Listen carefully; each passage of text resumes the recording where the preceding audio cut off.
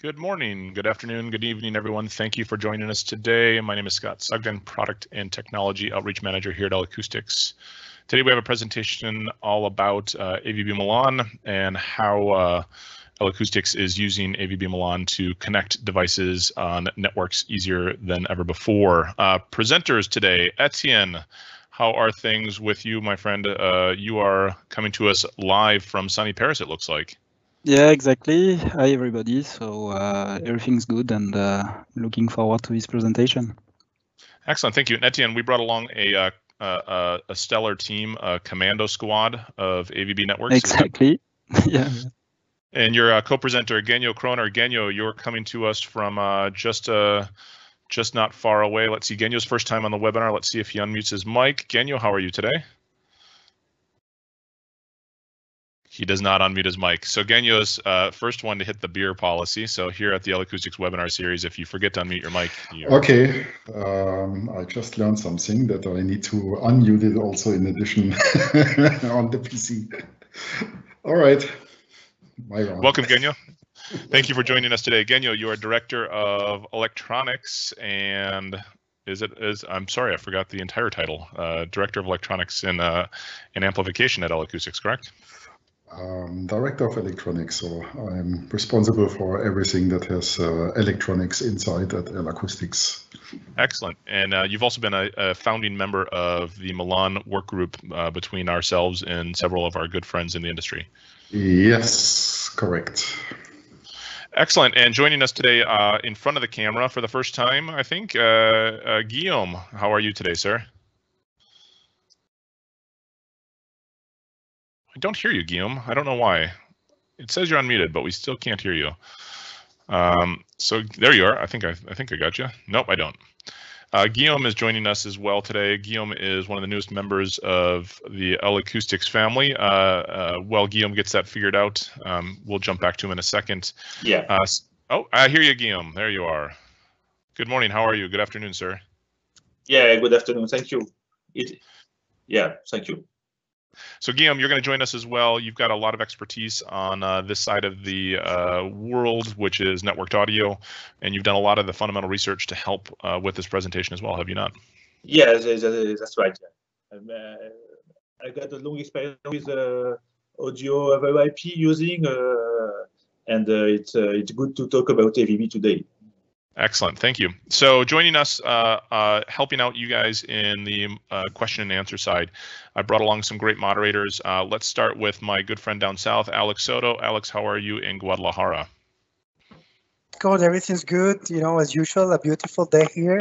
So, which is great for such an interesting seminar, or webinar. Welcome everyone, bienvenidos amigos hispanohablantes. Una vez más aquí estamos acompañándolos. Hoy va a ser un día muy interesante, así que siéntanse con toda la confianza a hacer sus preguntas en español. Aquí los atenderemos. Gracias por acompañarnos. Thank you, Scott. Excellent. Let's head across the ocean. Sergey, how are you? How's the brick wall doing today? I'm all good, thank you. And it's getting warmer and warmer in the UK, and I've already managed to get some sunburn. And today I'm going to be answering only the most basic questions in the moderated panel, because we have really some really powerful experts among the moderators and presenters. So I'm going to be the one only looking after the basic questions. Excellent. Well, and Sergey, you'll also be able to help people with anything they might have specifically in Russian. So if you have questions in Russian and it's your first time coming to the webinar and didn't realize it, Sergey will be able to help you as well, if that's an easier way to communicate. Tony, let's bounce up to you. You're what, about a 2-hour drive away? Well, this day and age, it's maybe 90 minutes. There's no traffic out there? Yeah, no traffic. I should be able to get to Sergey's place in maybe about 2 hours. All good. Yeah, good. Yeah, good. He's got better weather than me, but it's looking pretty good for the weekend out there. Good, excellent. So Tony, you're going to help out moderating questions as well. It looks like you need to do some dusting on your cabinets. Everyone will let you know that, and hopefully next week we'll have you join us as well on some of the topics. Thank you, Tony. And I'm going to bounce over to Germany real quick. Thomas, how are you doing? Hey, I'm good. Scott, how are you?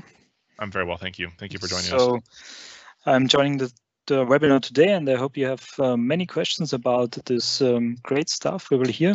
And if you have questions in Germany, you can also type your questions in German as well. So have fun. Excellent. Excellent, thank you. And last and most definitely not least, the expert among experts, Mark Bernard. It's good to have you join us again. Hello, Scott. You're making too much an expert of me, but I'm glad to join, and I'll try to answer questions in the Q&A chat as best as possible. Et bien sûr, vous pouvez poser vos questions en français pour tous nos amis francophones, il n'y a aucun problème. So enjoy the webinar. Thank you, everyone. Excellent. Well, Etienne, I'm going to hand it over to you. So thank you, Etienne, and please take us on our journey through all things AVB and Milan audio networks. Yeah, thank you, Scott. Thank you for hosting these webinars, and I'm happy to start on that topic. That's actually quite an important topic for us, and we have a lot of upcoming, let's say, software products along those lines, and it's quite good to have this opportunity also to explain why we made that choice of going for AVB Milan and why it's becoming really our state-of-the-art and our recommended option for audio distribution in conjunction with control.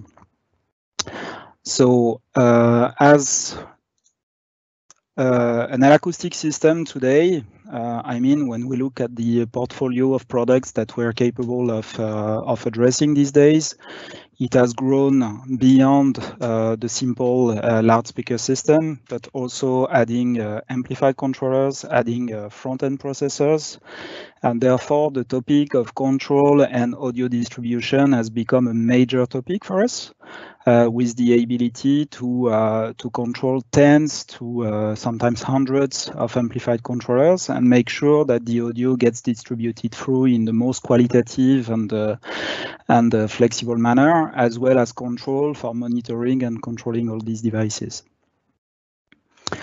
This is a topic for the entire audio industry, I would say, but for sound reinforcement, which is our core business, we have really some specificities and requirements.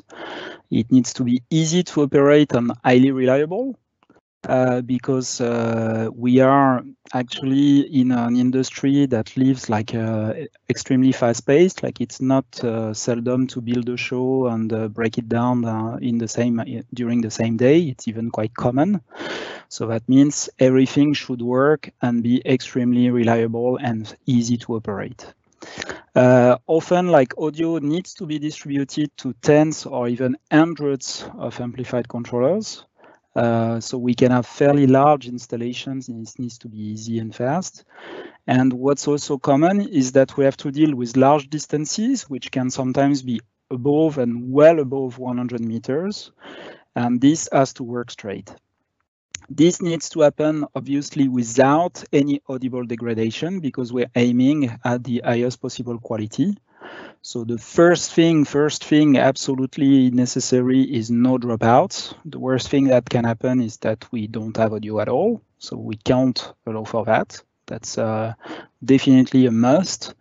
We need to be able to assure like an extended frequency response, like from basically the entire audio spectrum. We need to have a high dynamic range and signal and a very high signal to noise ratio, so very low noise that's due to the transmission. And we need also to have a very high timing accuracy among amplified controllers, and which calls for absolutely deterministic latency two timing. And why do we need that? It's because in our typical application, the timing and the phase is critical. So for two particular topics, the first one being typically multiple loudspeakers in the same room, which would be paired for stereo or multi-channel audio. Like we all know, if the phase or timing is not accurate when you are located in the middle of two loudspeakers for stereo, the image is going to get blurred. It's also the case for multi-channel audio, so that's a topic for regular multi-channel audio, but also for our ELISA technology. And then there's another topic in which it's extremely important is when we have multiple speakers in a line source that are fed with multiple amplified controllers, which is really common in a large format line source, where often you would have one amplifier for 1 or 2 units, 2 elements, sometimes 3, but you're sure to have more than one along the line, and you need to make sure that all of these amplified controllers are perfectly in time, so that you can have the best possible wavefront reconstruction out of the line source. So all the effort that you've done to properly adjust display angles, to optimize the electronic filters could get destroyed, or at least like impacted by the fact that not all the units along the line are properly time aligned. So this is a must. This is very important to us. Networking and sound reinforcement is something that has happened, let's say, naturally, and even today, like any system of a reasonable size at L-Acoustics has a network. And this is primarily because we needed to switch from the control of our amplified controllers to be solely on front panels and move towards a more centralized control and for control and monitoring through software, and that's known as LA Network Manager. And I guess you're all familiar with that by now. So that means we already have a network in place for these amplified controllers. And the big question there is to know if there is an opportunity to use the network infrastructure to transport the audio as well.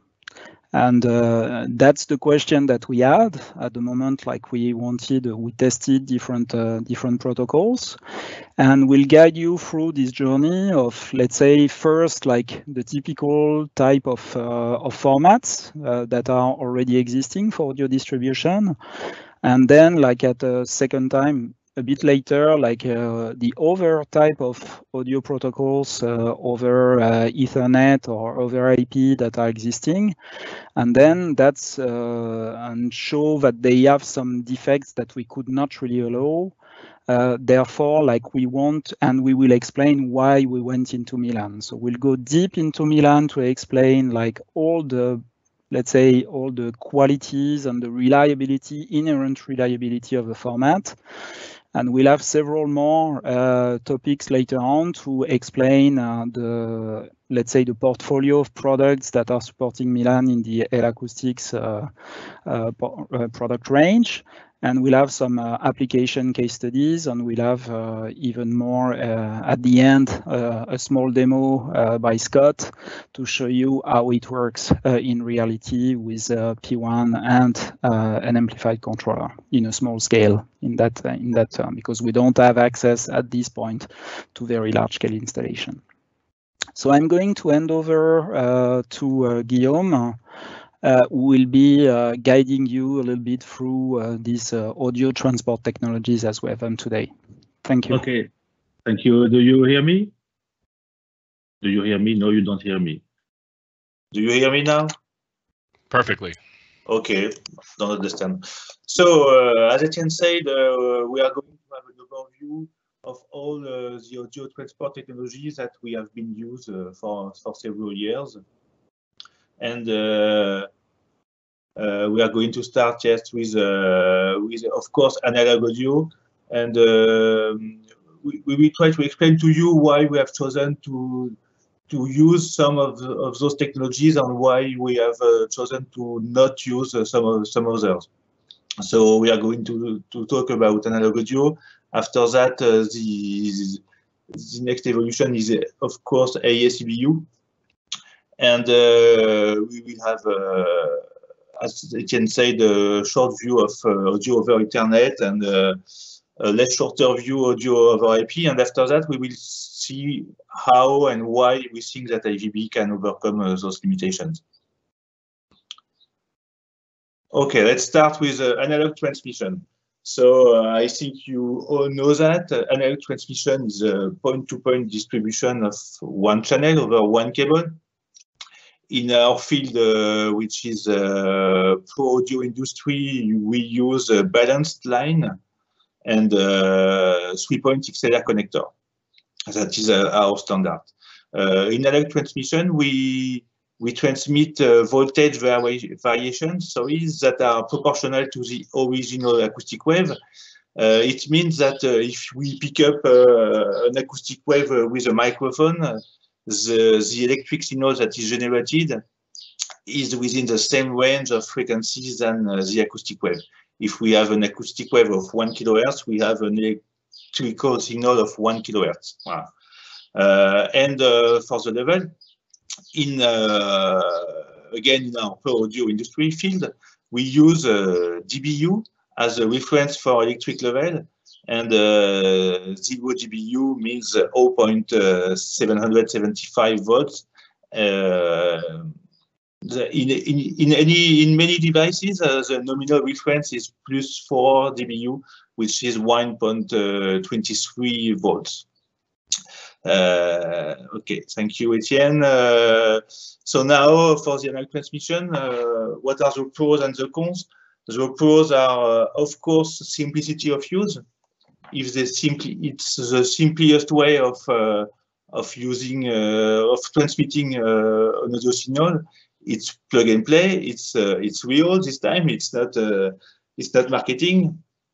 And of course, we have no latency, as we have no latency in the analog audio world, except maybe the time for the signal to travel along a cable at the speed of something like 0.7, the speed of light. And the big cons are the signal may be altered over long distances, but also for medium distances.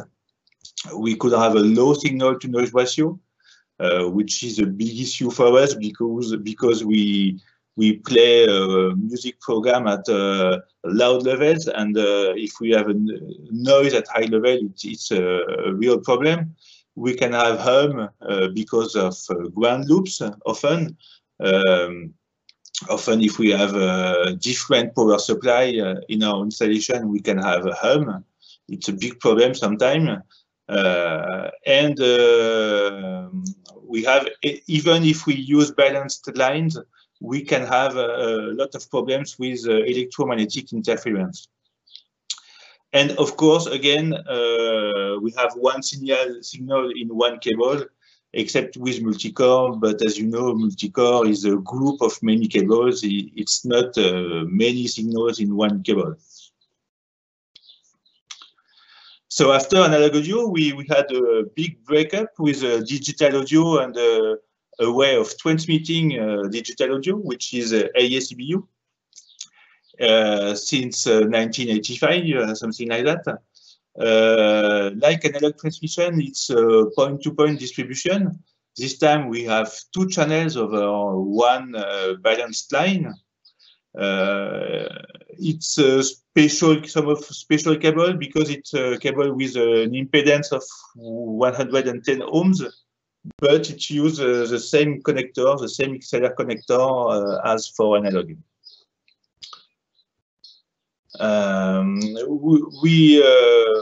We don't transmit anymore voltage variations that represents acoustic variations. We transmit bits, which are 0 or 1. The audio is encoded with the PCM system, which is pulse code modulation. The media clock is embedded in the signal, and we can have media clock from 44.1 kilohertz to 192 kilohertz. So we transmit bits that are 0 or 1, and it is with a form of block in ASCBU.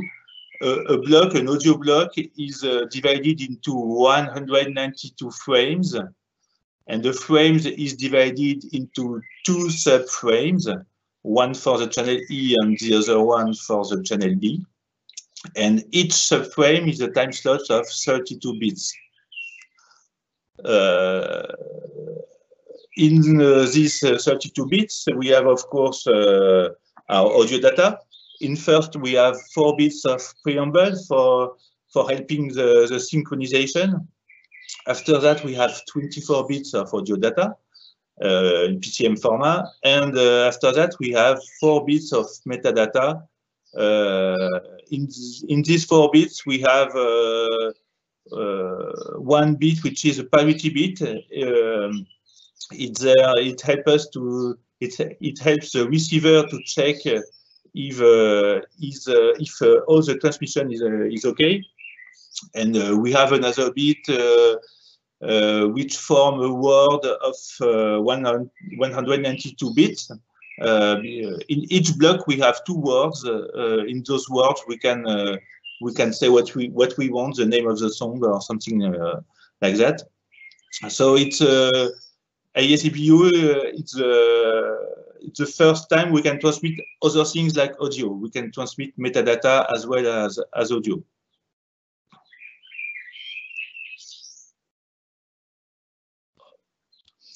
So with ASCPU, we have a new thing to be careful about. It is synchronization, of course. ASCPU is a synchronous signal. We have a constant flow of data as series of electrical square waves. They are representing bits, 0 or 1. And as you can see, we have a double oscillation for a 1 and a simple oscillation for the 0. And the square wave frequency is proportional to audio sampling frequency. Because remember that for 1 audio sample, we transmit 2 audio samples, one for the channel E and the second one for the channel B. And each with each sample of 24 bits, we have 8 bits of metadata.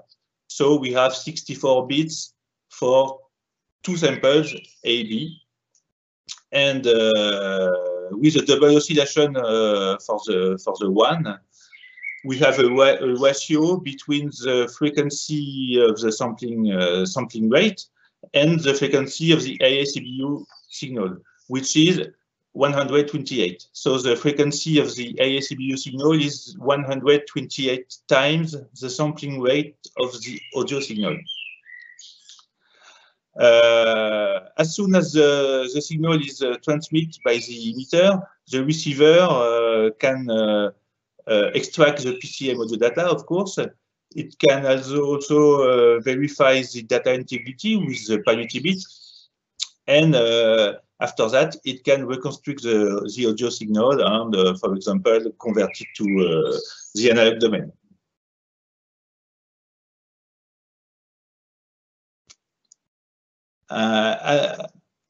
With ASCPU, as I said, we start talking about synchronization. That means that the receiver clock needs to be synchronized with the signal, that is with the emitter clock. They have to be synchronized, both. And when we talk about synchronization, we are talking about 2 things. The first is frequency synchronization, that we can call it also syntonization. We want the 2 clocks to have the same rate.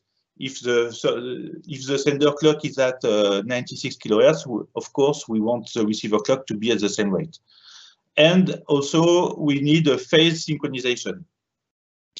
We need the 2 clocks to have the same rate and to have the same oscillation at the same time. We can call that clapping in unison. As soon as we have instabilities in the synchronization, we are creating jitter. As you can see on this graph, on the upper side, we have beautiful square waves that are from the emitter side. And in red, we have what could receive the receiver after a long cable or maybe a bad cable, a bad line, a bad transmission. So we had square waves and now we have rounds. So we can have many errors in the clock detection, and that creates jitter. Here with this graph, we have simulated the the noise effect of a jitter. That is a noise effect. The jitter here is an oscillation of the clock, random variations of the clock.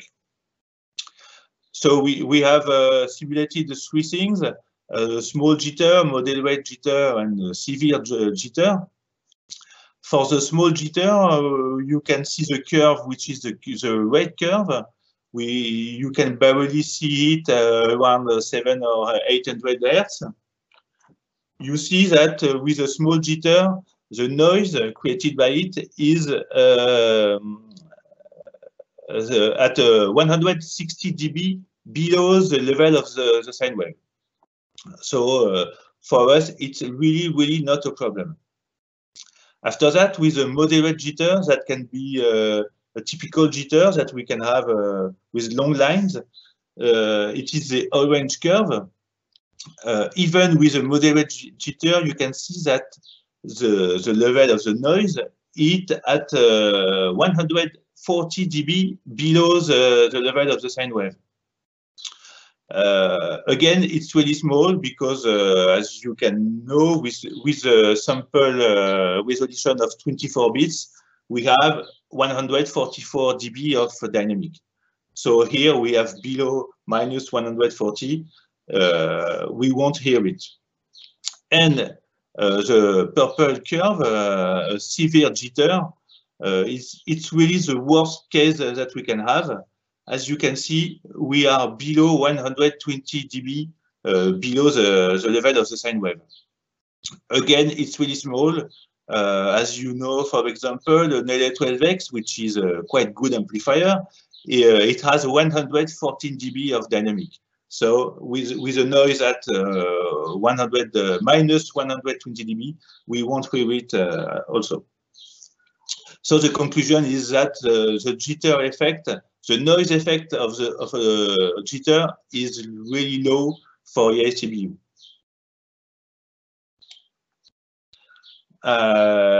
Since 1990, the ASCBU protocol has been extended to a multi-channel version, which is called AS10, also called a multi-channel audio digital interface, which is MADI. Obviously, I talk about it because we use MADI on our processor for ELISA, and there are many mixing desks that are still using MADI. An AS10 frame, you can remember AS3, a frame of AS3 is composed of two subframes, one for channel A, one for channel B. In AS10, you have frames with several subframes. So we can have many channels in one frame. So it is a multi-channel transport method, but it is still a point-to-point connection. We transmit the signal from one emitter to one receiver. The pros and the cons for ASCBU over analog transmission. The first pro is that transmission of the signal over long distances is done without audio degradation. And that means that as long as we can reconstruct the original signal, we have the same dynamics, the same bandwidth, we have the same signal as we had at the emitter side. We have an immunity to ground loops because we don't transport anymore audio frequency signal. And electromagnetic induction, of course, is immunity. With ASCBU, we have two channels in one cable, which is better than analog. And with MADI, we can have up to 64 channels. For the cons, of course, we are still in point-to-point wiring, and we can no more do any star wiring without dedicated hardware. And of course, we can have some problem because of some synchronization problem because of jitter. So now, after ASCBU, we have many multi-channel protocols based on the Ethernet transport layer, like AS50, Ethersound, RockNet, or many others. I won't talk about all of them, of course. I just talk a little about EtherSound in its 100 mega version, because it has almost the same capacities than MADI.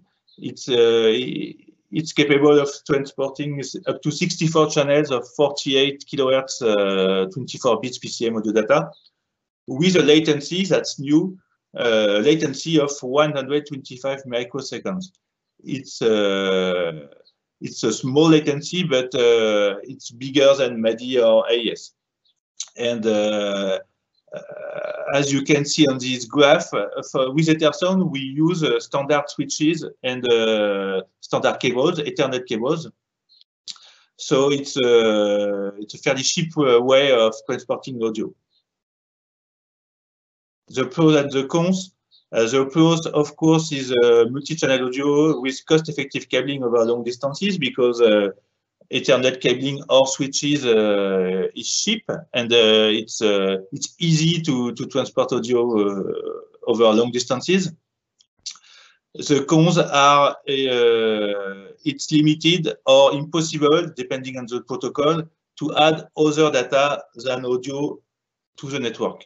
We still want to add our control data with audio data. With EtherSound, for example, it's very limited.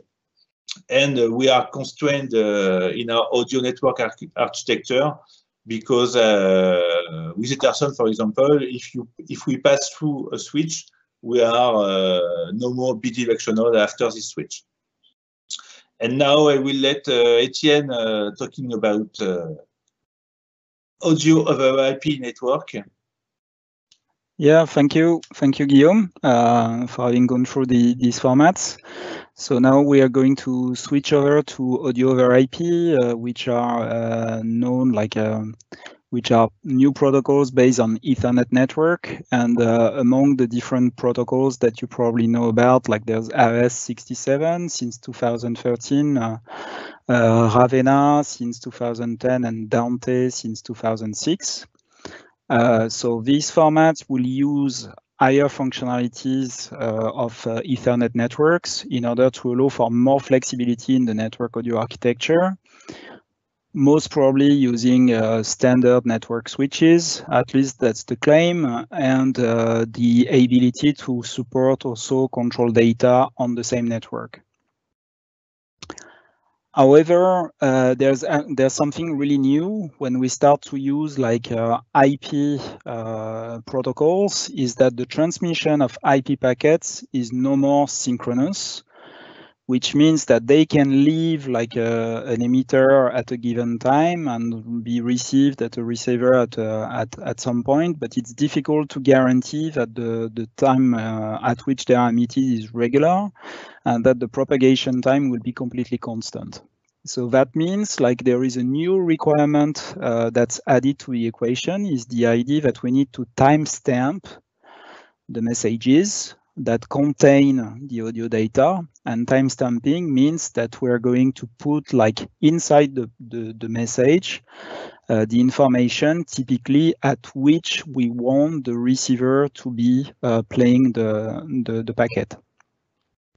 And that brings an absolutely new requirement, is that all devices need to be perfectly synced in time, and they need to share a common wall clock. And what we mean by that is not just like share the clock with a second accuracy, but often it's within the range of tens or hundreds of nanoseconds, so very high precision, such that when we play the different packets on possibly several receivers, they are all perfectly in sync and in phase.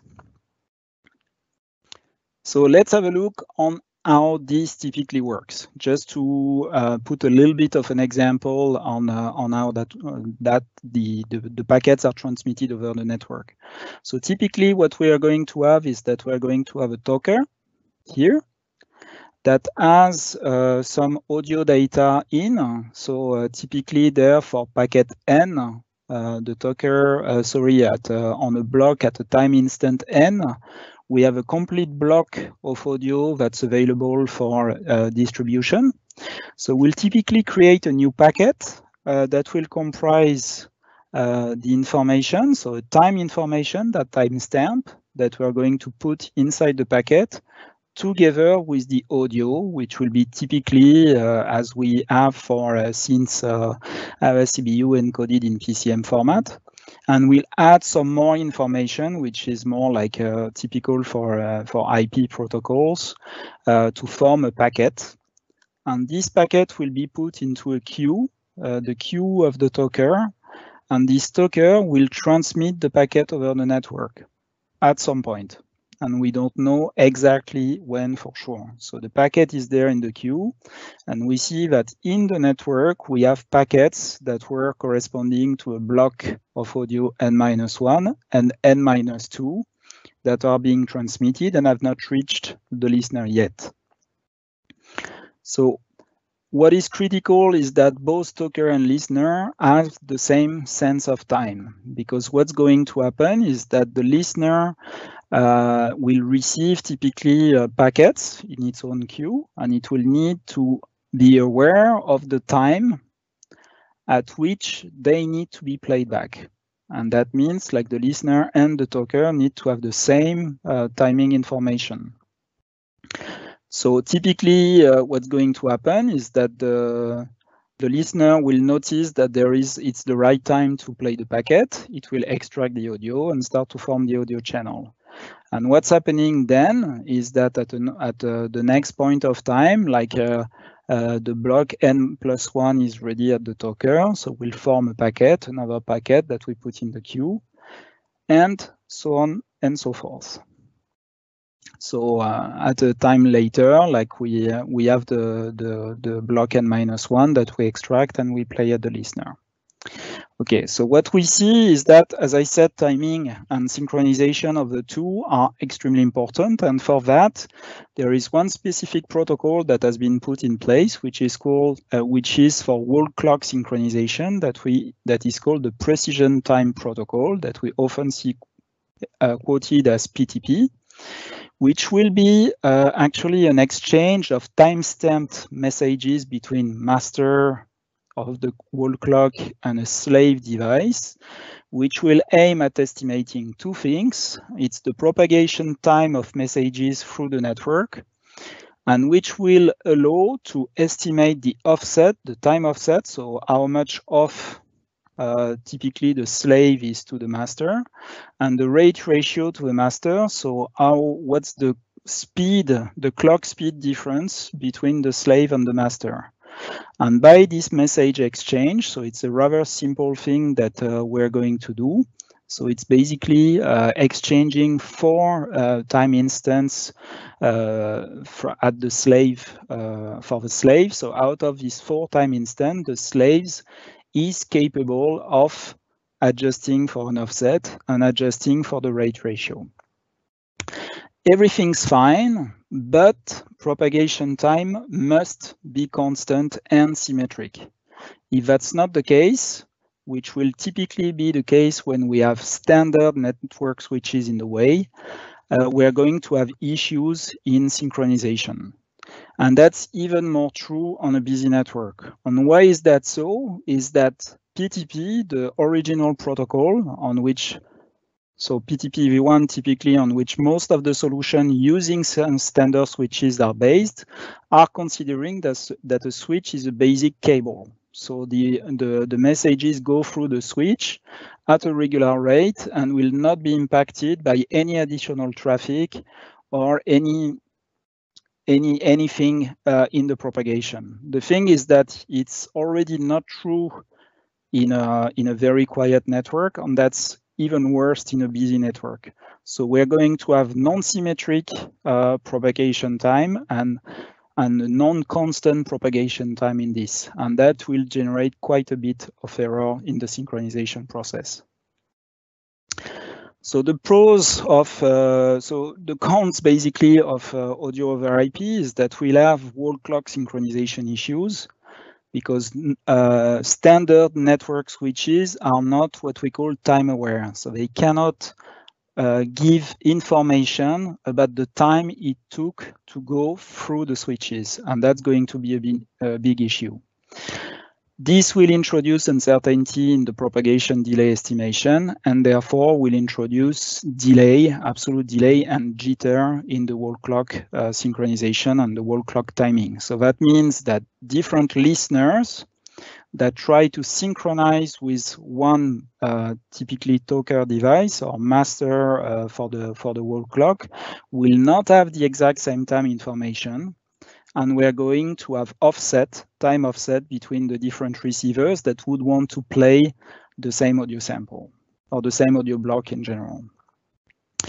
Furthermore, packets can get lost. So that means like we don't have a full guarantee in a standard, let's say Ethernet, that all packets can go through. And typically, it's going to be addressed by quality of service settings that will enable to give more priority to some messages than others.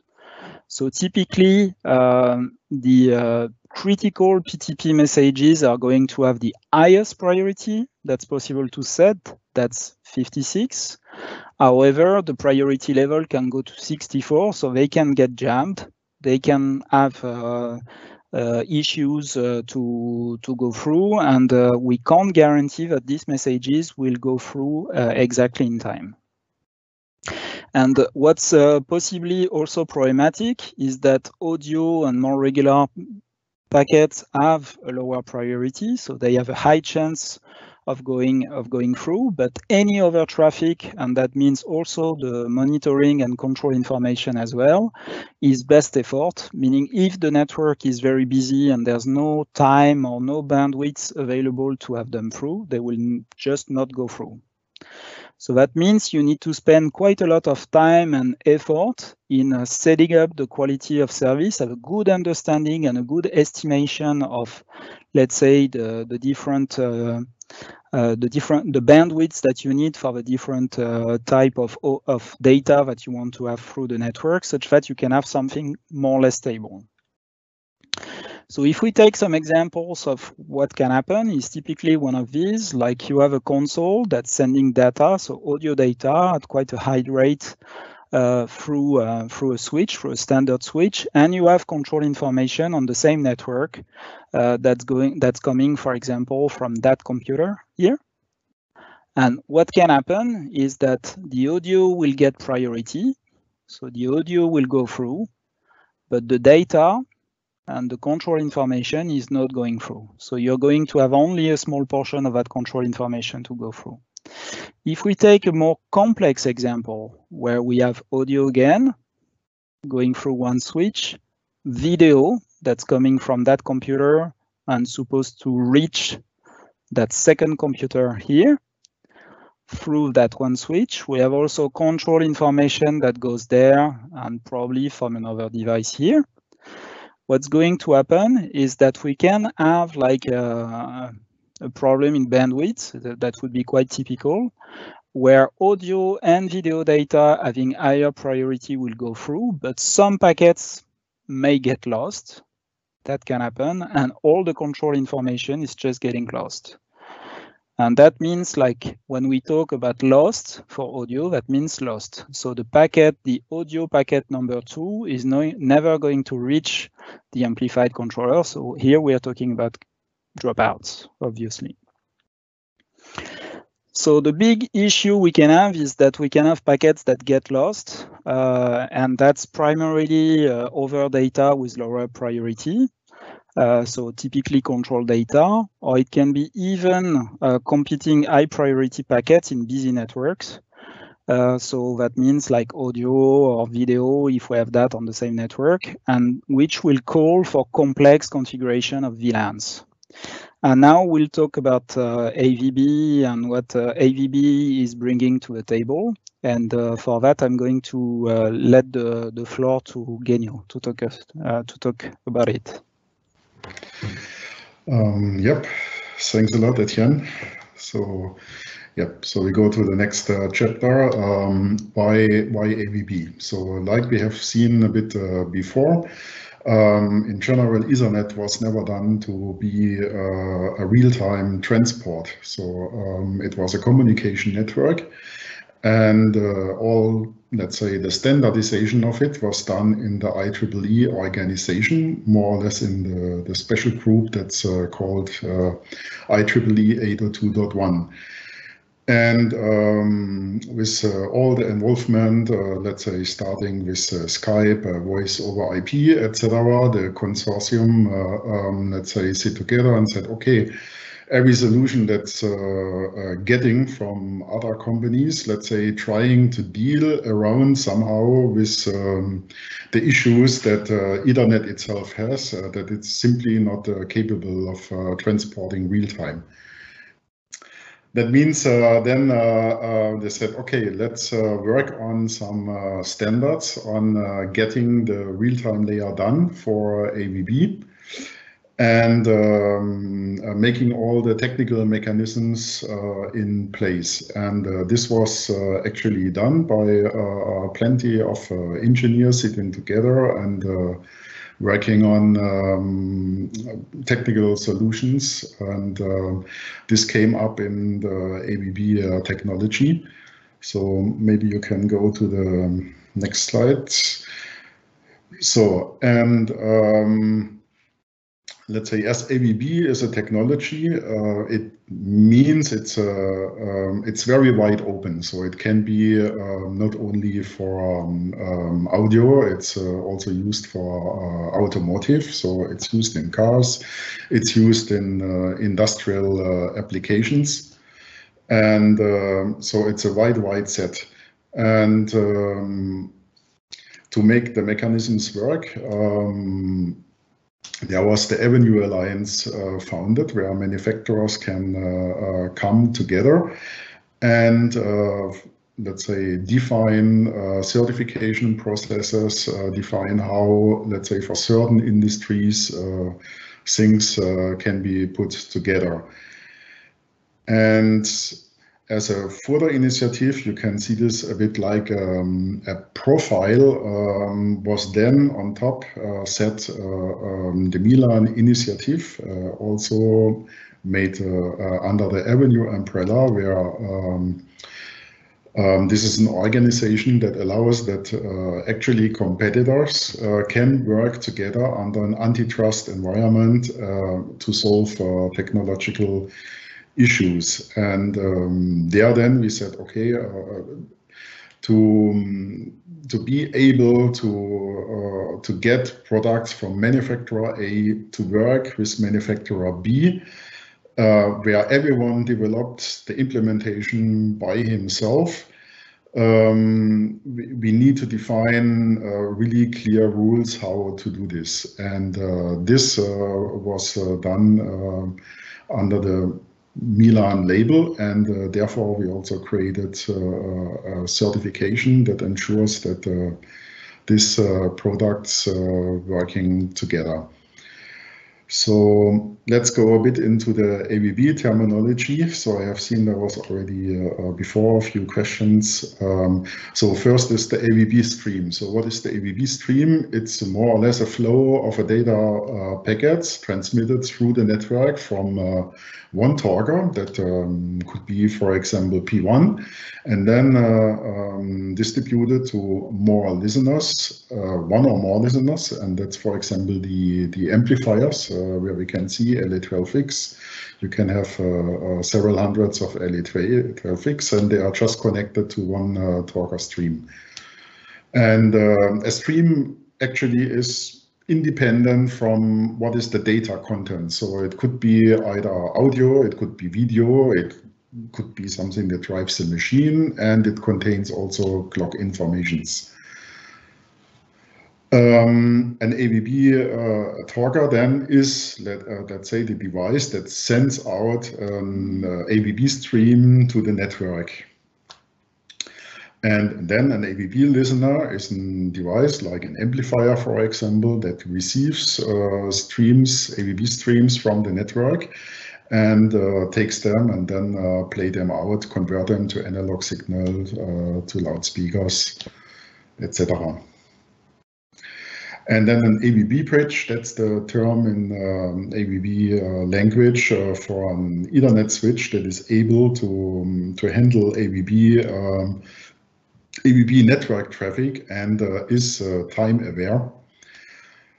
And it's important, as this is a relatively complex technique, that it's an Avnu certified switch. Only with this stringent certification we are sure that it really works properly under all circumstances.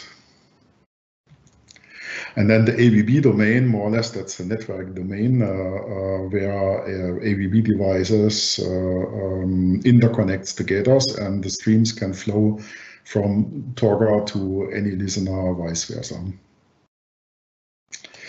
And then an ABB controller is an entity on the network that configures and connects the Torga's listeners. It's for example, our L-Acoustics network manager is also in parallel an ABB controller, so that manage that devices like P1 and LA12X can connect. So the ABB technology, now that's I already talked a little bit before. So first, it's a precise timing. It's called the GPTP, and it's more or less an evolution of the PTPT version 2, and it's offering really a very precise and accurate timing. Then another very important point is the bandwidth reservation, and this is really only available on the ABB technology. That means a device that connects reserves a bandwidth for it, and whatever happens when there are other devices connecting to the network, or someone decides to stream a video or to download a big DVD content, the device that reserved the bandwidth still have it under any circumstances. Then the third building block is the scheduling. That's a credit-based shaper that more or less balances the traffic on the network. So because normally you can have very large peaks on the network, then there are less traffic, but when everyone wants to send at the same time, yeah, it's like a traffic jam on the outer route. So you need to have a credit-based shaper that balance this out over the network. So to give a bit an example about the presentation time, so we have yes, the device that plays it out on the left side. He knows the time on the network that I have to transpose everything. For example, is 2 milliseconds. It can be also lower on an ABB network, but the default value is 2 milliseconds. So it plays it, gives the time that the Torgas on the right side know I have to play this with this timestamp plus 2 milliseconds, and it distributes through the network, and everyone at the same time is exactly playing out the sample. And to be able to do this, of course, there is a wall clock synchronization required, because originally on Ethernet, there is no time at itself. So first of all, you need to be sure that when you establish audio network, that each device on the network having exactly the same clock. And therefore, at the beginning, all devices that connects together select the grandmaster, so that is the clock source. Normally, that's most time the ABB bridges that will be elected. And then they align the timings of the wall clock on all the other devices that are connected. So, and I like now to hand over to Etienne. Yeah, thank you, Genio. Welcome. We are going to talk a little bit back at other methods of wall clock synchronization, because we're going to be able to compare like the performance in different type of networks.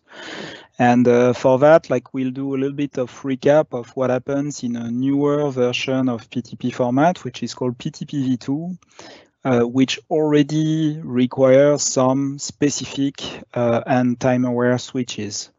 PTP v2 is typically used in a 67 or Ravenna, although it's not an absolute requirement to have them inside. And by default, if you don't use switches that are time aware, so kind of special switches already, it will use like a more legacy PTP standard where basically network switches are considered as cables. So what happens in PTP v2 is that like instead of having the switches to be like completely passive devices, the switches will be able to add information into the messages, into the PTP messages to tell how long it took to go through the switch entirely. And there are two mechanisms that can be used. One which is called boundary clock, where basically the switch will act as a local master clock. So it will synchronize itself with the original master PTP clock, and then will react as a new master for follow-up devices along the network. The other mechanism is called transparent clock and is slightly different. In that case, the switch is not acting as a local master, but will adjust the PTP messages to tell how long it took to go through the switch. So that like in the estimation of the propagation time, it's accounted for. In such mechanisms, actually, most of what remains to be measured is the transmission through the cables. And transmission through the cables is something that's quite deterministic, although there are still some small inaccuracies, and that's what we're going to see. And typically what happens like in PTP v2 in both of the modes is that there might be some error accumulation. So its synchronization process is never absolutely perfect. So you're going to introduce errors. And as you use synchronization of a previous device later down the chain to create the timing information, because even in a transparent clock, like you would use the synchronized clock of the switch to precise the time it took to go through the network, you're going to have error accumulation. So error will build up and will get more and more amplified as you go through the network. In GPTP, so if you see this original signal, like you're adding error and you're adding even more errors down the chain. In GPTP, it's a bit different because we are not like directly resynchronizing the devices against the master in the way we communicate messages down the chain. And this allows to build maybe some small error at some point, but this error is not going to be transmitted exactly the same through the network. So it uses a mechanism of transparent clocks. It's quite similar to that, where it will like adjust timing in the messages or add some specific timing information through to the messages. But it will also propagate the rate ratio, which is the difference in clock speed between the grandmaster and in unit to unit to the neighbors. And that is a mechanism that allows to minimize the error propagation through the different devices on the network. The overall algorithm is fairly complex, so we're not going to enter into the details, but that's what's to be remembered is that there is very minimized error propagation with GPTP. In order to validate a bit that, like we're going to actually report on a test. So it's not a test that we've done ourselves, but it's done by one of the partners of the Avnu Alliance, which is called IXIA, which is typically a test lab for network devices. And this test is quite a stress test of a network. So what we're seeing here is that we have 6 switches, one after the other, that are 100% loaded. And the test signal here is video, but it would work exactly the same with audio. Because as we said, as Genio said, like especially the AVB part has been made for time-sensitive data in general, which can be audio, video, machinery, whatever we want. So here it's video. Each stream of video is basically representing 5% of the network load. And what we see is that each switch is saturated by having like 10% of video and 90% of background information here. An additional 10% of video and therefore only 80% of background, and so on and so forth.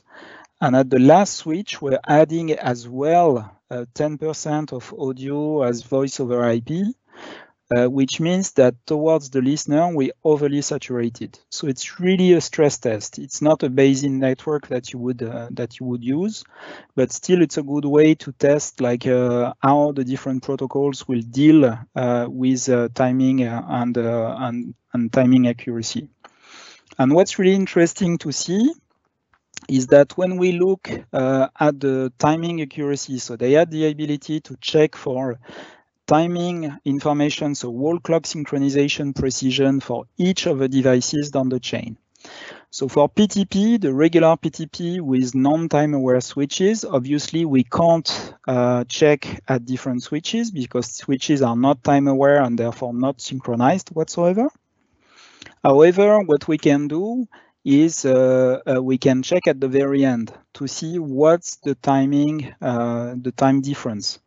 And what we see is that on a loaded network like that, so we are obviously at a stress test level, it's extremely high. So we have an error of 2.5 milliseconds, which is basically like 10,000 times what we would want to have.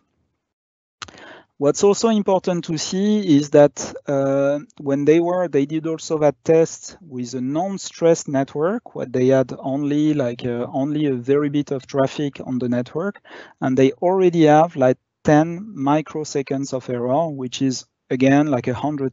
So now it's more 100 times higher than what we want, but still it's very significant. When we look at PTP-v2 with the 2 mechanisms, so the boundary clocks mechanism, where each switch will act as a local master for the devices down the chain, we see this big error accumulation because the first switch is nicely synchronized, so it has a very low error in the range that we're interested in, and the last switch is completely out of the range, so it's 4.5 microseconds. There's been a big buildup of error over there. When we use the transparent clock mechanism, we see that already at the first switch, we're fairly high in the amount of inaccuracy. So we're at 1,000 nanosecond or 1 microsecond of inaccuracy. And we have 4,000 nanoseconds of inaccuracy at the last switch. However, what we see is that with AVB, we remain in very safe ground. So we are well below the 100 nanoseconds that we wanted to have. What's important to see in those graphs or to explain is that these are not just like peak errors that would happen once in a while. It's very much constant. So it's either like a kind of RMS error, which is giving that type of value for the switches, and that's the case primarily for PTP-v2. But for PTP, the end-to-end, it's fairly constant. So we are reaching a given timing, an error, and then it's not moving so much. Okay, so let's go back a little bit to our idea of the level of accuracy we want to have, just to give a bit of numbers and feeling of what we get when we get that type of accuracy. So from the test that we got, like we saw that with AVB and with GPTP, we get an accuracy in the range of plus minus 0.1 microseconds, so 100 nanoseconds. It corresponds to about like a hundredth of a sample at 96 kilohertz, or plus minus 0.2% phase shift at 20 kilohertz. So when we reach that type of accuracy, we can say we're completely in sync, and the error that's remaining becomes almost insignificant.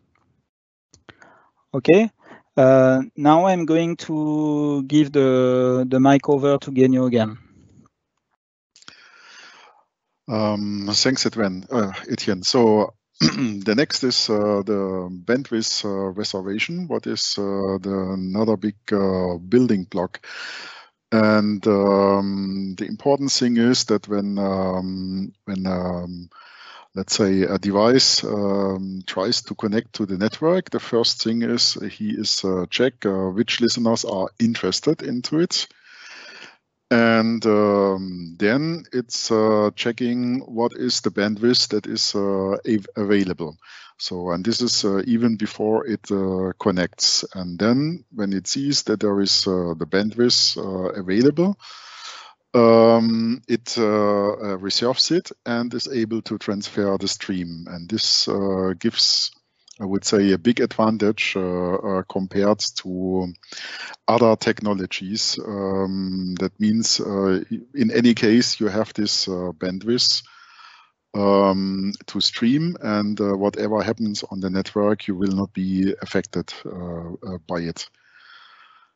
So, and here we can see it's by the IEEE standard defined that the bandwidth reservation can be at up to 75% of the whole network, let's say on a gigabit, but it's important that it does not need to have this 75%. So it can be also lower, depending if, for example, you need to have additional, much more network traffic. But for example, on a gigabit network, already 25% for other protocols like control, web, media network, it's actually most time sufficient for it.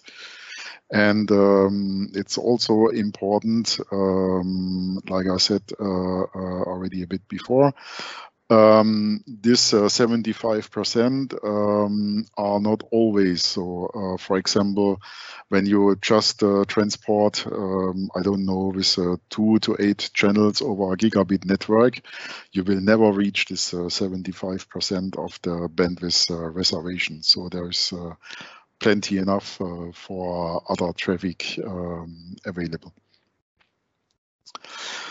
Then the third building block, that's the scheduling, that's the credit-based shaver.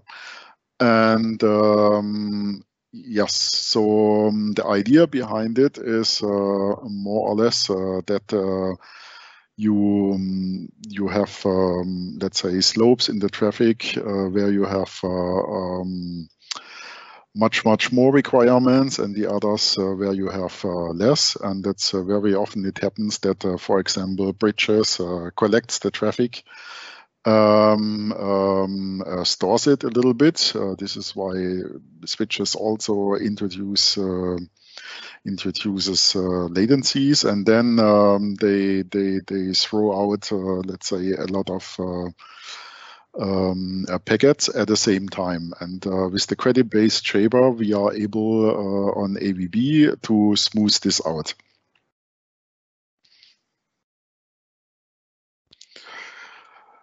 So, and here, for example, we see it. The prioritized AVB traffic is ahead of the legacy data, and this gives kind of this audio traffic rate that you see on the left side. And then with the traffic shaper, we can distribute this so that we get more or less a smoothed out line rate traffic over time. And this is also a very important functionality, so to guarantees the delivery and the time of delivery. So, and I want to hand over back to Etienne for the next. Yeah, thank you, Genio. So yes, so I'll just hand over to recap a bit also on additional tests that was done by our partners at Ixia. So it's still like the same type of test that they have done, but now they were looking for the amount of packets that would get lost and the time it took for packets, time critical packets. So in that case, again, that was video to reach the listener. And what's really interesting to see is that with AVB, they tested with 1 gigabit or 10 gigabit network, and there was absolutely no loss, although that was an overly saturated network. However, with legacy protocols using quality of service, they could get 5% of loss on a 1 gigabit network. So for video, this would result in typically in lower quality in images, so not as sharp pictures and maybe a bit of noise in the picture. But for audio, you can imagine it's absolutely not acceptable because that would mean dropouts. And the other important thing is the maximum latency per stream. Is that with AVB on this overly loaded network, like it was only 350 microseconds. And you can remember that what we are recommending and what we are using as a presentation time and as additional latency for presentation time is 2 milliseconds. So this is quite conservative, as even in that completely stress test. However, with legacy QoS, it could be above or around 50 milliseconds. So that means it was much longer, it was much after this presentation time that the packets would arrive. So not only were we losing packets along the way, but also they were arriving too late, which would again result in dropouts. So that's typically and absolutely unacceptable. And I'm going to give Genio the word again.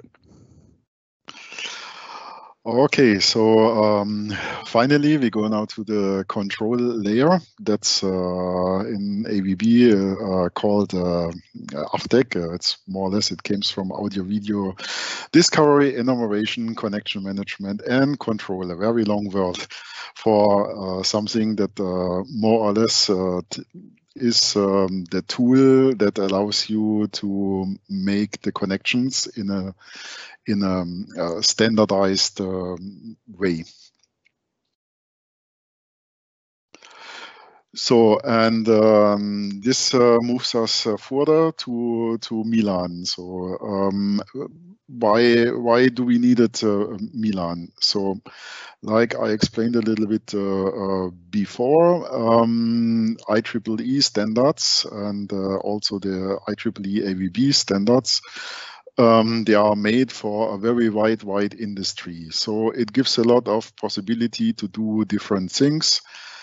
And it, for example, reminds a little bit like on the early days of wireless networking interfaces. So when you had an interface from D-Link, for example, and you went to a hotel and they had one from Netgear, then most time you was not able to connect to it because both was using the IEEE standards, but they have interpreted it in different ways. And so this, I would say, happened very often until the Wi-Fi Alliance was created and then agreed on for this certain use case on the setups.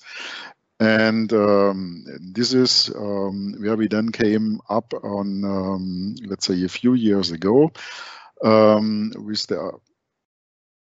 with the founding of the Milan group in AVB. So, and there, more or less, we built the application layer on top of the AVB to ensure that the endpoints, what are the devices like P1 or from our competitors, can work properly together and, let's say, speak exactly the same language, and not one is speaking American and the other one is French, and they cannot connect.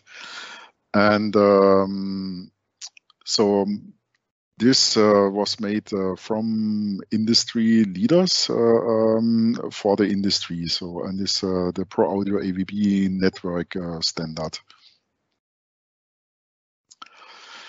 So Milan is basically an open solution. All the standards are published by Avnu, so you can implement them even without being a member.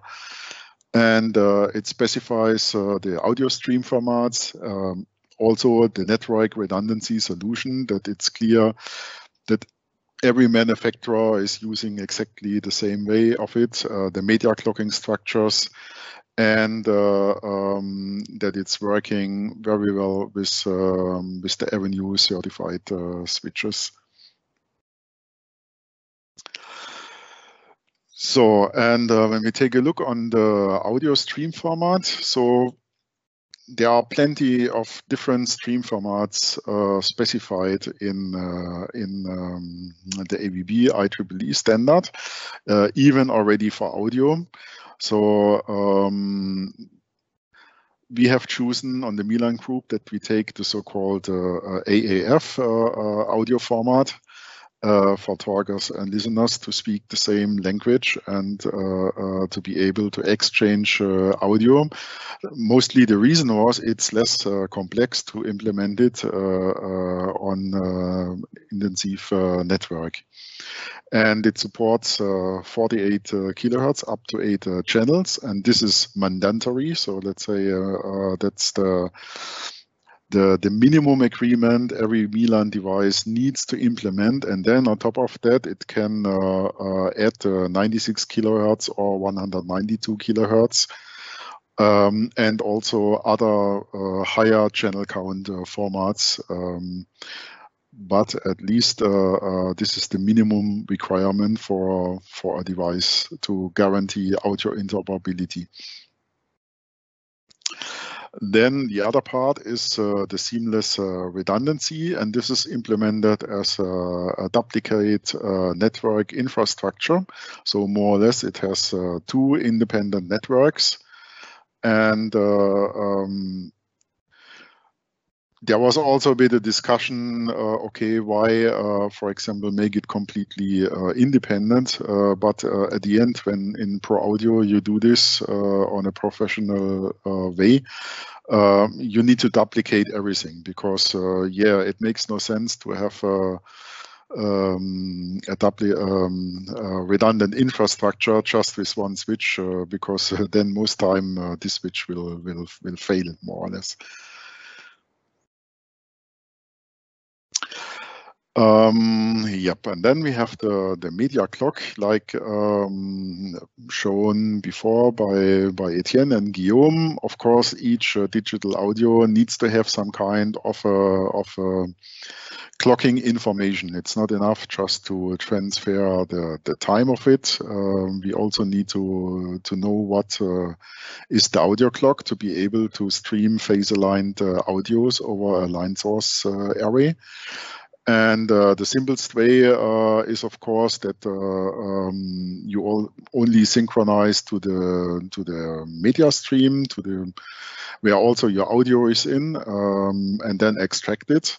But of course, there can be scenarios where this is not the best solution.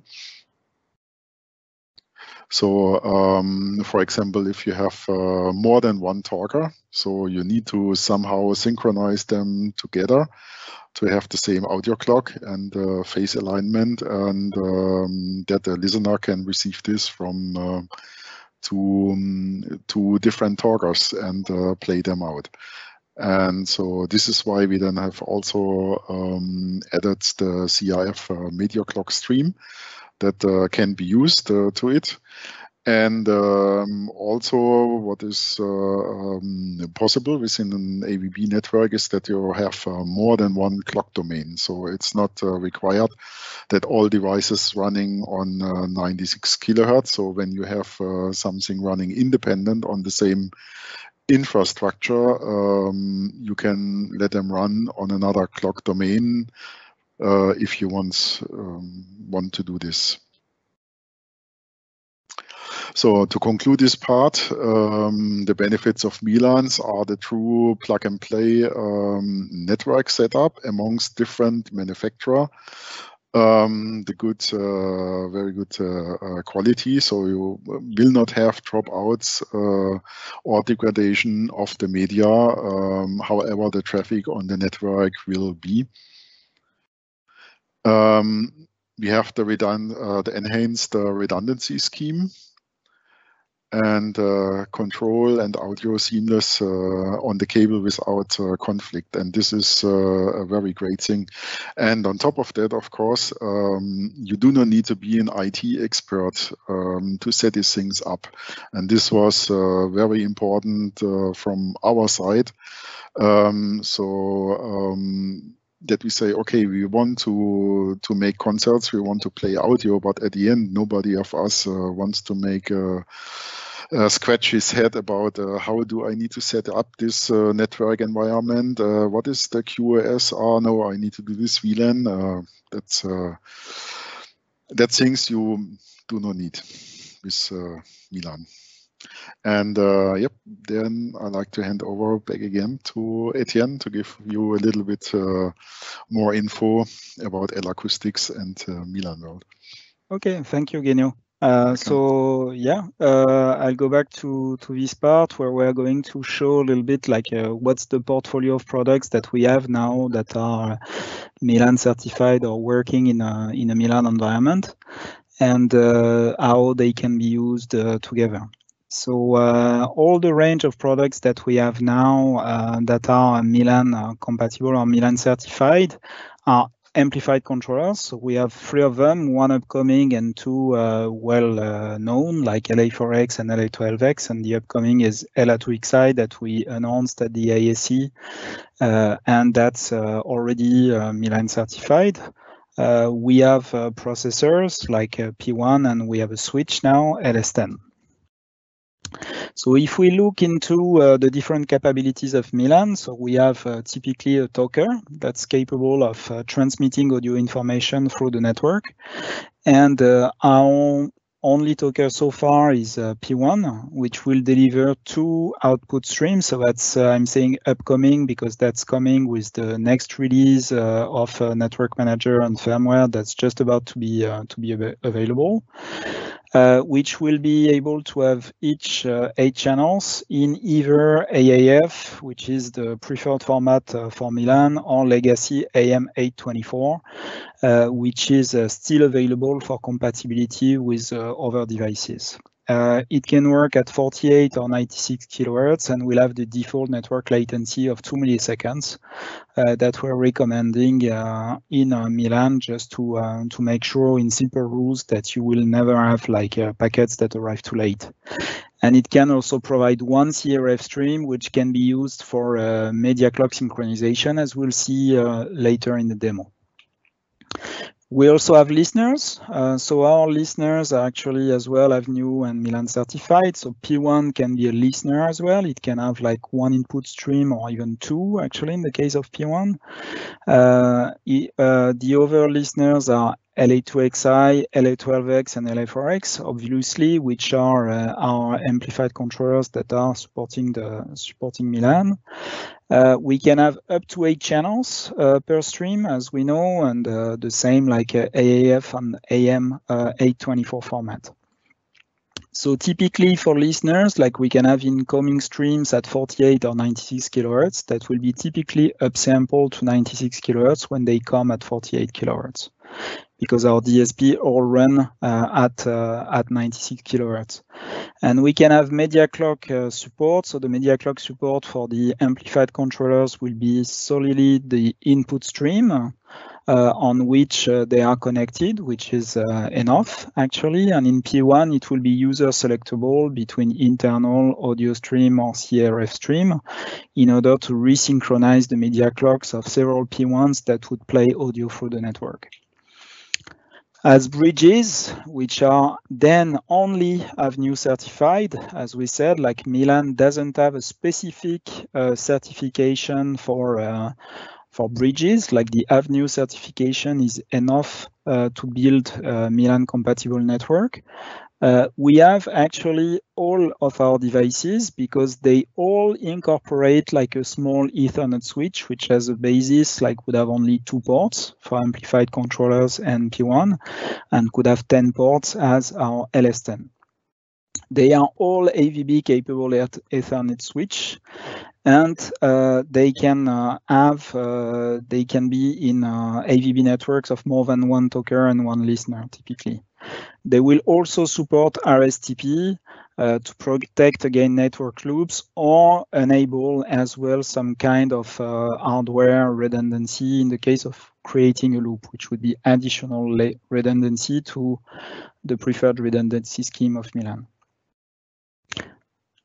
So our switch LS10 actually is a new addition to Align. So it has a setup time of 5 seconds from powering on to full service, which is quite interesting compared to other options. It's rugged, it has passive cooling, and it's a native AVB bridge, which means you don't need any additional license to make it work. What's important is that it's not designed to be used with Dante or QLAN or other protocols that would require typically to set quality of service. We try to make it as simple as possible such that it's truly plug and play and serves best our application. So what's important to discuss is the network modes. So we would have 2 network modes on P1, LA2XI and LA12X. So there is no change for LA4X and LA8, which would use normal mode because they don't support actually the redundancy. So the normal mode is that typically you would have, so it's the mode most probably you know already, which is the case where you would have 1 listener and 1 bridge. So we could connect like the amplifier to a network with both ports, but that means that only 1 port like would listen to the incoming FVB stream, and the second one would typically act as a bridge to the network. When we switch into the redundant mode, that means both ports will be actually connected to different networks. So one will be connected to a primary network that's typically in color code black in our case. And the second port will be connected to a secondary network that's color code red most often. And in that case, actually, any amplified controller that's connected in that mode will actually not act as a bridge any longer. That's very important to remember. That means that in redundancy mode, units cannot be daisy chained, and the redundancy applies to AVB only. So it's very straightforward. The way it works is that typically the audio packets with similar timestamps will arrive at both endpoints in the best case, but the DSP will only analyze one of them. And it doesn't matter whether it's primary or secondary, it will take one of these and play it back. So that means that if you lose one or the other network, there will be 0 dropouts because it will be almost as if for the DSP, both networks would be connected. So that's a very interesting point, is that this redundancy is completely is diversity-like, typically, as we call it, and it will be very straightforward and without any audible consequence. And what's important to understand is that we can still have the classical fallback to analog or RSOBU in addition, so we can end up with a very high level of redundancy and reliability. One thing to consider as well is that there should be only one network manager instance with one single network connection, which would be typically on the primary network. And that network manager could be moved over to secondary network when preferable or necessary. And typically, both networks will have slightly different IP ranges, so you'll need to adjust the IP range on the computer on which you have the network manager instance. So in the end, what we've built, and that's very important, that was our goal, is one network with 3 functionalities. The first functionality that you already know about in all, basically most of L-Acoustics system will be the ability to control and monitor L-Acoustics units using the so-called LNet protocol. The second protocol, that's the control protocol of AVB, which is AVDEC, to be able to discover, monitor, and connect different streams on the network. And the third one, which is the one we were interested with to start with, is the audio distribution using AVB audio stream. And all of this can work on the same network without glitches. And thanks to all the good mechanisms of AVB, the audio is not going to disturb the control information. So we have very high reliability on the delivery of the audio, as well as on the delivery of the control information, using one single network. Two physical if we want the redundancy, but it's one physical network in the end. So now I'm going to give the word to Guillaume to go through usages and application examples, and we'll end up with a small demo from Scott. Thank you, Etienne. So here is now the first application example, which is a simple one. We have a mixing desk, a P1, and a computer with a network manager at the input of the LS10. You can see we have 5 stacks of 3 amplifiers. Each stack is connected to one port of the LS10, and the amplifiers are daisy chained by 3. It's a simple way of using AVB. We could also have many more amplifiers, daisy chain amplifiers. And as you can see, if you already control your amplifiers with a network manager, your AVB network is already done. You just have to insert an Avnu certified switch or LS10 in the way of transmitting the signal. If you need a larger installation, that means if you need more amplifiers and you cannot daisy chain enough amplifiers, you need to use L-Acoustics AVB, which is, as Etienne said, an L-Acoustics with 2 LS10 inside.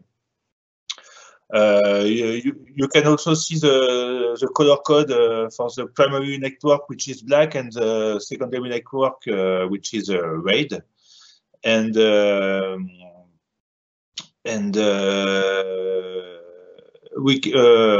yes, also we have you have 2 SFP 3 ports for the fiber optics, for example. It can help you to connect an L-Acoustics AVB over long distances, or to get rid of different power supplies problems.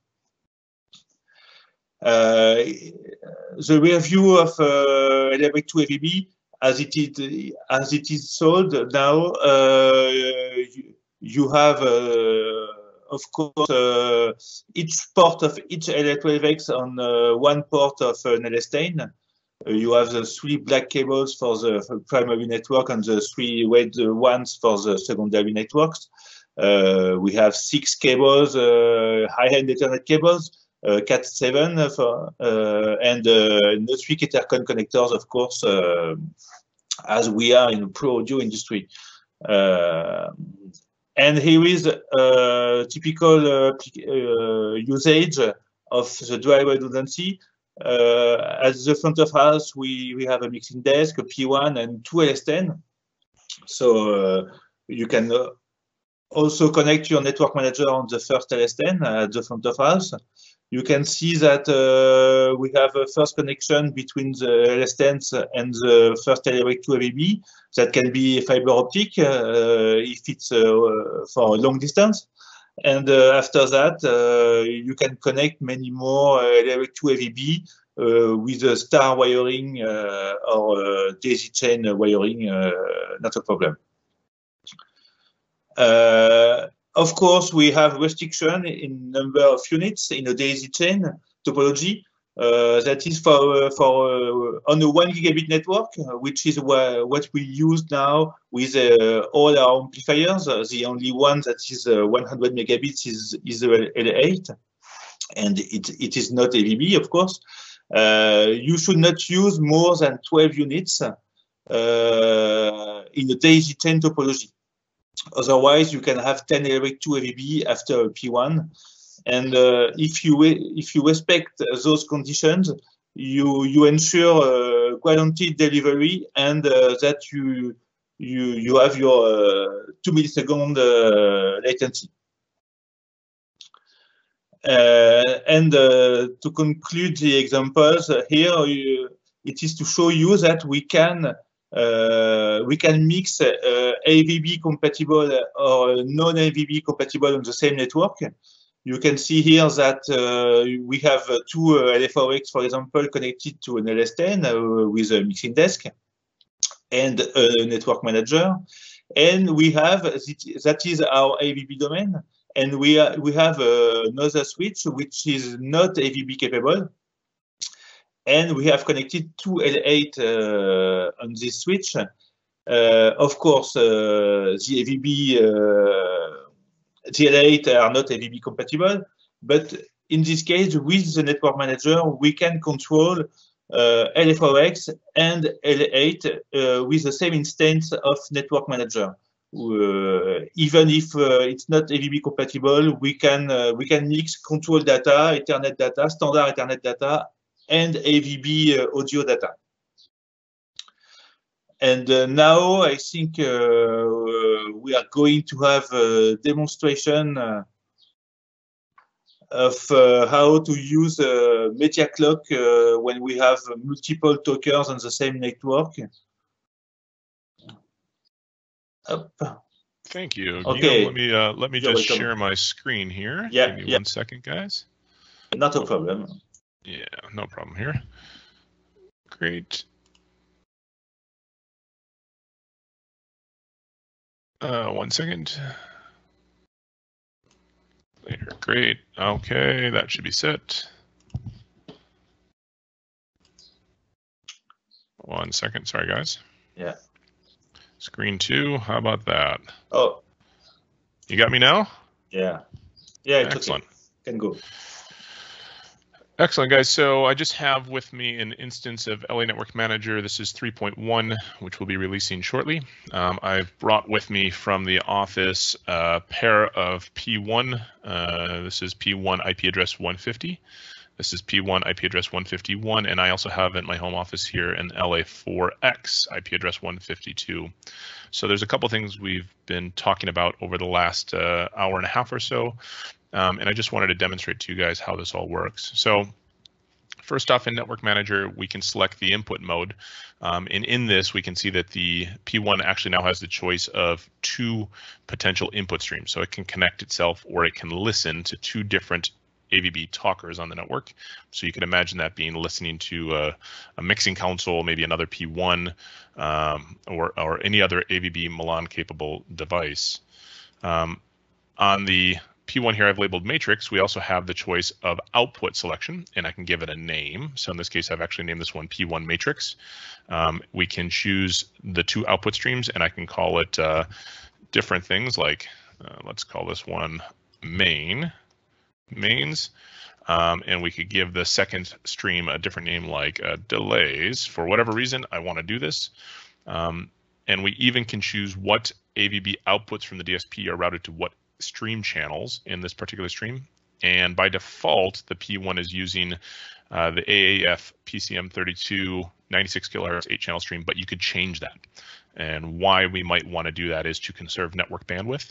If ultimately to the mains we're only sending 4 channels of audio, we could choose to change that to a 4-channel stream so we don't use all that bandwidth. If you recall, we talked about the fact that AVB automatically reserves and segregates the bandwidth on every bridge that it's connected through.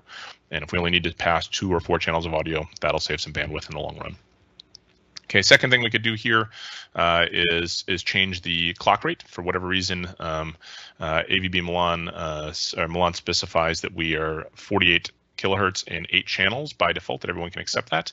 But optionally, we can do higher sample rates. Maybe we need to send a lower sample rate to a device for whatever reason. The P1 is capable of doing that, of sending out a 96 kilohertz and then also downsampling it to 48 for other devices on those 2 streams if needed. This P1 matrix, so this is our system matrix at our giant festival that has one LA4X amplifier, of course. What do we have here on the input mode selection? Well, we could choose our source. So in other words, we could take the mixer and we could choose the stream that's dedicated for the system. And when I do that, you see the first thing that's happened is it says that the stream is connected at 96 kilohertz, 4 channels, and it's locked. But right now, this P1 is on its internal clock, and what we need to think about is matching media clocks between devices. And there's a couple ways we could do that. Let me just disconnect from this real quick. So we could choose an AVB input stream as our media clock source, the internal clock, or a CRF stream. And what we can do here is determine that our media clock is going to be coming from the CRF, which happens to be this mixer. So now our system matrix P1 is slaving its media clock to the mixing console, for example, and this works both ways. So I could choose to clock the entire sound system off of the matrix, or maybe that's not a good choice. Let's do this internal, and let's say the other way around. What we want to do is have our guest mixer console slave itself from the house system. And why would we want to do that? Well, we'd want to do that really simply because when they turn off their mixing desk at the end of the night, we don't lose audio on the entire system. So that's how we do that there. Back to my P1. I might want to grab my system right here. We are locked. There's my connection, 4 channels. It's all good to go. We can see that the stream mapping has come in stream 1.1, 1.2, 3.4. That means my AVB inputs on my P1 are going to be coming 1 through 4 from this stream that's connected. That's really easy to do. And we could set up our P1 as we wanted. We could set up all of our groups like we've talked about over the last week and a half. And last and not least, we can connect our LA4X here. So we have some online streams. So this LA4X sees all available online streams, and it sees that they're all from the same grandmaster. So what this means now is these 2 P1s and this LA4X are all within the same AVB domain. So everything connected between them is an AVB compatible device, so there's no non-AVB switches in the middle. And I could, for instance, choose to connect this LA4X to the P1 called matrix with a stream called 1 mains. And just as quick as that, I see that I'm connected right now with an AAF PCM32 format, 96 kilohertz, 4 channels, and this is the stream mapping at this particular device. So AVB channel 1, 2, 3, 4 is routed to input on the amp A, B, C, and D. And you guys could change that if you'd like. We can even unpatch one if we don't need it at this particular amp, just to make it less confusing for ourselves. And that's just simply deleting out the patching, and it's all good to go. So all of the L-Acoustics devices, the P1, the LA12X, the LA4X, and obviously the upcoming LA2XI can be managed with an LA Network Manager. But if you're using a non-AVB device, there's an open source controller called Hive you can use as well. And within Hive, you get a routing of all the different listeners and all the different talkers. And you can route, for instance, the main I can see is sent to the, pardon me, where's my LA4X? There it is. I can unpatch and repatch the same stream with Hive. So this is how I might connect other Milan capable devices between if needed as well. So that's how to do it. If you guys have more questions on how this works, please, and you don't happen to have 2 P1s and an LA4X sitting on your desk, please don't hesitate to reach out to your local application engineer. I'm sure they'd be more than willing to help answer any questions you might have. Etienne, is it back to you or is it back to Guillaume? I think it's back to the end. Back to the end. That was the end of the presentation. Fantastic. We are through. So yeah, that was a quite extensive presentation, but I think that's what we wanted to give as an outcome, also to explain really why on the low technological level we've chosen to go for that solution. I hope you could get like the underlying reasons for which we decided to go for it, and we think it's a really good solution that's future-proof and that's forward-thinking, and we would be very happy to get maybe any more questions that would have come up during the chat, or if everything is answered, then we can. I think we should. Mark, did you have anything that you thought came up a bunch that might be worth answering? I think as the Uber expert on all things LA Network Manager P1, I think there was a bunch of different questions about uses of the LS10. I don't know if there was anything that you thought would be worth bringing up. Well, there's often the question about how many switches can I cascade. Does the latency change depending on the number of switches, things like that. So the answer is no, the latency doesn't change. The important thing to do when you design your network is to make sure that an audio packet leaving a P1 and having to reach a number of amplified controllers does not cross more than 12 switches. And you need to count one switch inside the P1 and one switch inside the amp.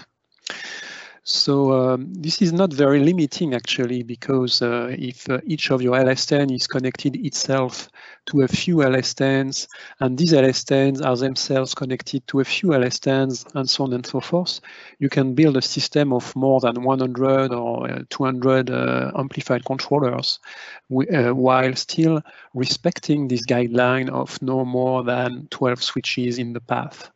The latency doesn't change because this is exactly what the presentation time is meant to handle, if you wish.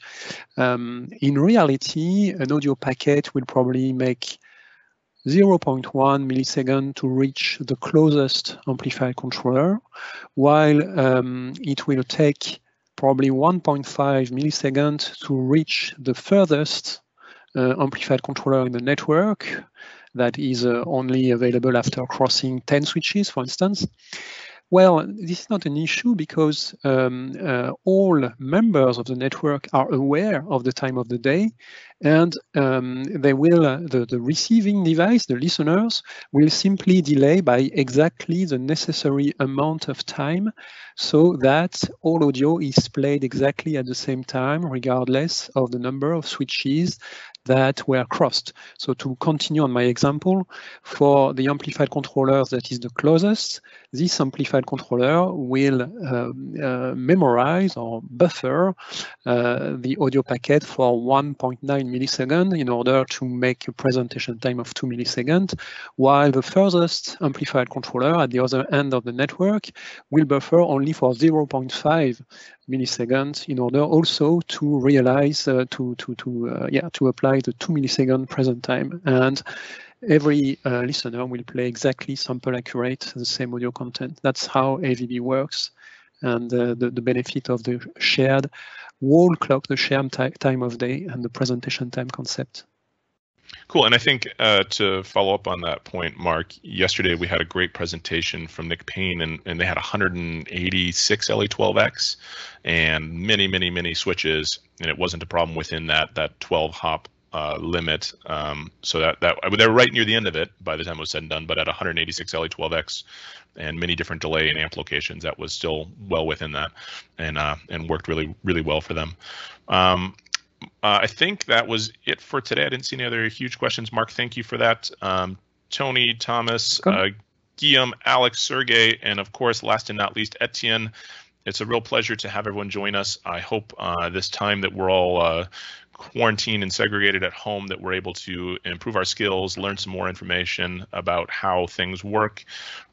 This is the last presentation for this week. We are going to take tomorrow off and Monday off. We will see you guys on Tuesday, all about Eliza next week. So thank you guys very much for joining us. Please have a great rest of your day.